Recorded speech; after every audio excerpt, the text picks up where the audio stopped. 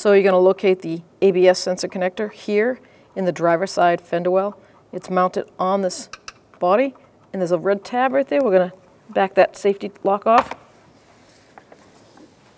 I'm going to disconnect it from the fender well, from the clamp. Maybe we can get a better angle.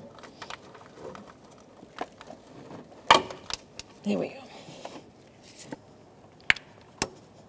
A lot of sand in there. Now you can push down on the black tab right there and pull.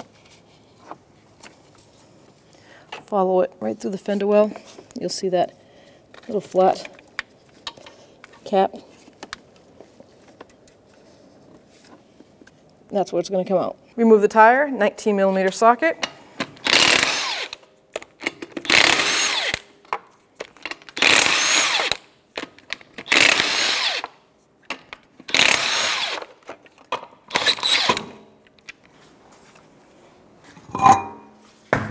So now through the driver's side fender well, you can see the ABS line that we just connected from the top. Just pull on it.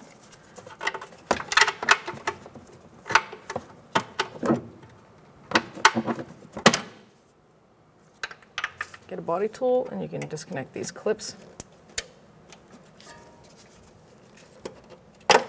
Then you have your first bracket, 13mm socket. Remove the bolt.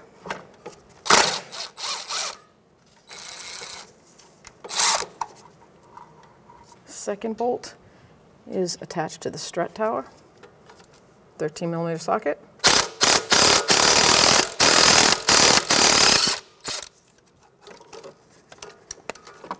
This connector is broken, but it goes right in there. We're just going to bring the harness right around. And then we're going to dismount the mounting bolt, 10mm socket.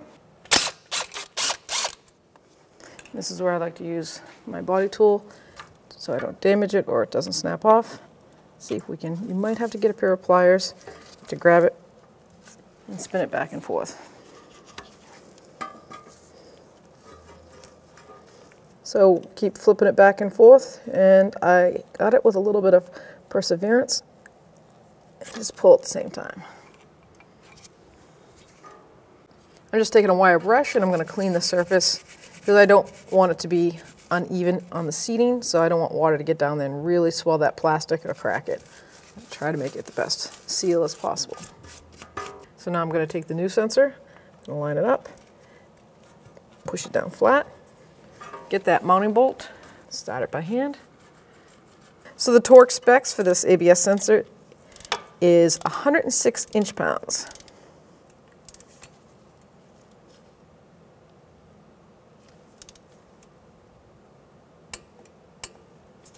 Secure this properly.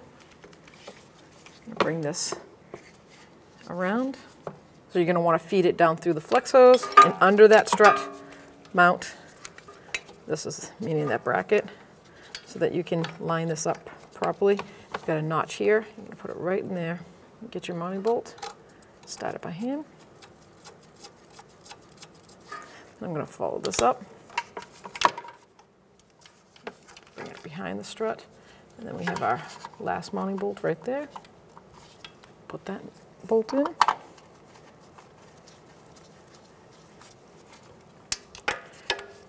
Bring it over, put it in this clip to the body. And I'm going to just push that right through. And you'll see these two tabs. You're going to push them so they seat and click.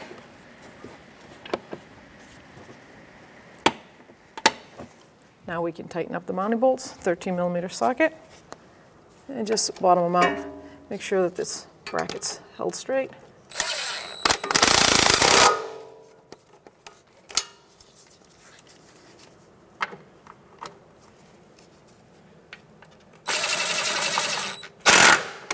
Now we're going to install our tire.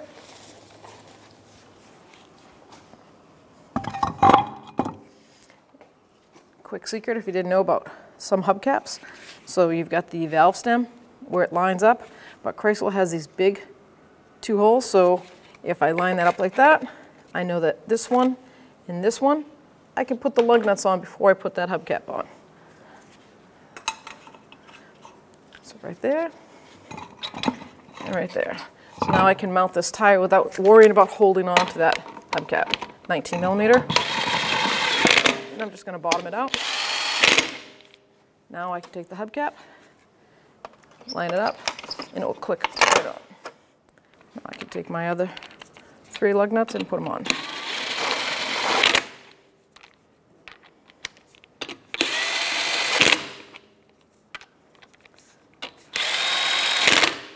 I'm going to leave that there because we're going to torque it when we lower it.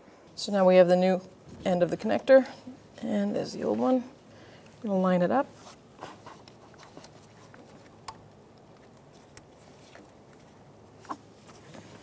Squeeze the two together.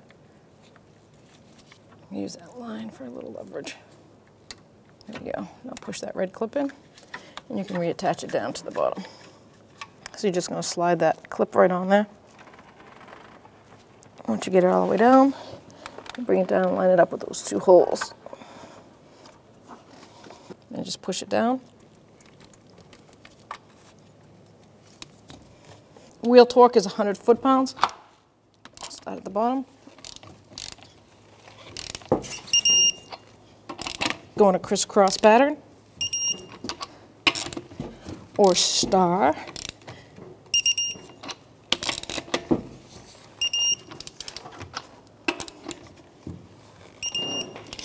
And then always double check.